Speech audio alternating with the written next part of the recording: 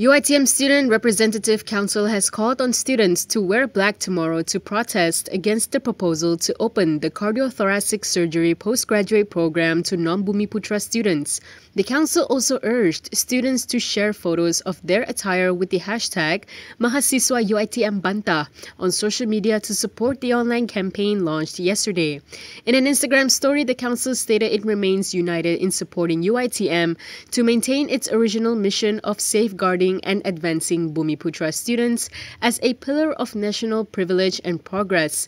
On April 25th, health website Code Blue reported Raja Amin Raja Mukhtar, a member of the Board of Studies of the UiTM IJN Cardiothoracic Surgery Postgraduate Program, as saying that the university is considering allowing non-bumiputera parallel pathway trainees and graduates into the program with the approval of UiTM's Vice Chancellor and Board Chairperson for a limited period. This development follows the news that 4 graduates with a fellowship of the Royal Colleges of Surgeons Edinburgh qualification in cardiothoracic surgery were unable to register as specialists in Malaysia due to the Malaysian Medical Council not recognizing the qualification. UiTM is the sole university offering a parallel pathway program in collaboration with IJN in the cardiothoracic field, which encompasses surgery and care for heart and lung diseases.